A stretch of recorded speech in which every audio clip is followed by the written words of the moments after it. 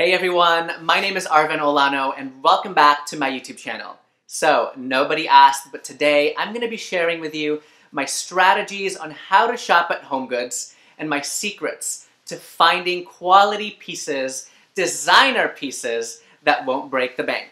Now, before I begin, if you're looking for a channel that's going to help you live your style so that you can live a fashionable life, this is it, so you can go down below and hit that subscribe button. So if you don't follow me on Instagram already, you should. It's at Arvin Olano because I post all of my incredible finds in my stories and you guys are always telling me that I find the best things. Alright, so let's get on with my first strategy.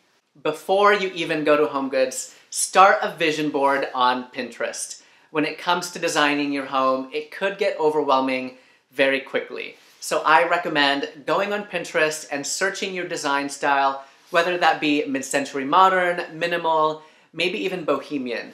But start pinning those images that really inspire you.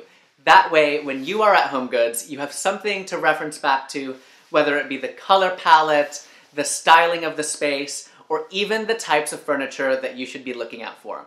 Now, the vision board will help you stay on track so that your space will look and feel like a thoughtfully designed home. My next strategy is to shop early in the morning during the weekends. So from Thursday through Sunday, I usually like to go around 9:30 in the morning. That way it's not crowded. And I actually found out that associates will start putting out new items around 5 o'clock in the morning so that when they open their doors, the store is fully stocked and ready to be shopped. I also like to check out multiple locations during the weekends because at the end of the day, HomeGoods is a business and their busiest times are during the weekend, which means they are more than likely to put out the best pieces during those days. It's all about location, location, location. Try to find a HomeGoods that's near a high-end neighborhood because they are more than likely to carry higher priced items and generally better items than the HomeGoods near the not so high-end neighborhood. And this is why I like to shop different locations during the day because every store will carry something different and one store could be great for art pieces while another store could be great for shelf decor. You just never know, but make sure you're paying attention to the location. And honestly, I like to call myself the HomeGoods hunter because I find quality designer pieces. So let's get on with the nitty-gritty and I'm going to be sharing with you my secrets on how to find those pieces. My first secret to finding designer pieces is to pay attention to branded tags and pieces that come in boxes. I actually have an example of a tag. This is by the brand Erin and it's actually from a lamp from my HomeGoods Shop With Me haul that I did last week. And if you haven't seen that video yet, I'm going to leave a link up in the cards so you can check it out. I also have an example of a piece that comes in a box. This I actually got just yesterday. It's a candle holder by the brand Nude Glass. HomeGoods was selling this piece for $14.99 and I decided to look up the brand on Google and it turns out the piece is still selling on the Saks and Neiman Marcus website for $160. Here is the piece in question. It's absolutely stunning. I love how sculptural it is, and you can just tell that it's a high-quality designer piece. So whenever you see something branded, just make sure you look it up on Google so you can be sure what kind of piece you are getting. So you're probably wondering, how does HomeGoods carry these designer pieces?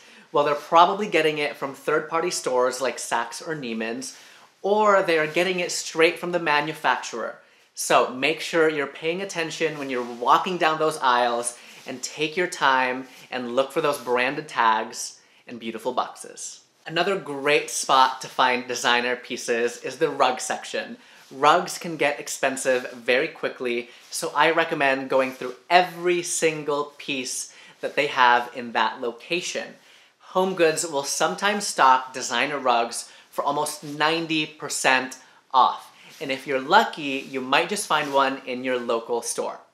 I always pay attention to the tag of the rug because it will tell you where it's made, the brand, the fabrication, the size, and the price. And then, of course, I will pull up Google, I will search this exact rug, and this tag is actually from a runner that I got last week. It's by the brand Rizzy Home. And when I searched this exact rug, it was still selling online for about $800, and I got it for $129.99. That's almost 85% off on a designer rug that's high quality and beautifully made. Statement art pieces is another great thing that you should keep a lookout for. I just don't want to spend a lot of money on art, you guys, because it can get very expensive. While you're in the art section, take your time and look through pieces and look for something that is original and that's painted by an artist. You can tell if an art piece is an original because normally the piece will have a tag in the front, it will have the name of the artist, and maybe a little paragraph about their style and where they're from. Here is an example. Right behind me is a stunning piece by Sarah Brooke. She is an artist that's based in Melbourne, and I love how minimal and simple this piece is, but it really packs a statement. And it was actually in the clearance section. It was originally $250, and I got it for $180, which is still a lot of money, but it's actually a really big piece. It's like 6 foot tall, and it really makes a statement here in my studio, so I could justify that price. If this was at Pottery Barn or West Elm, I'm sure it'll be like over $500. I saved my best strategy slash secret for last, and that is if you like something, just get it, because if you don't, you will never see it again. I learned this lesson the hard way because last week I actually found the matching rug to my Rizzy Home runner, and I decided to leave it behind, and the following day it was gone, and I was so devastated. Hard lesson learned. So again, if you like something, just get it, and when you're checking out, you can actually email your receipt. That way, if it doesn't work out, you can always return it. Alright everyone, that is it for me today. Thank you so much for watching. If you found this video helpful, go ahead and leave me a comment down below and smash that like button so that I know to keep making videos just like this one. Don't forget to subscribe if you haven't done so already, and I'll see you in my next video. Bye everyone!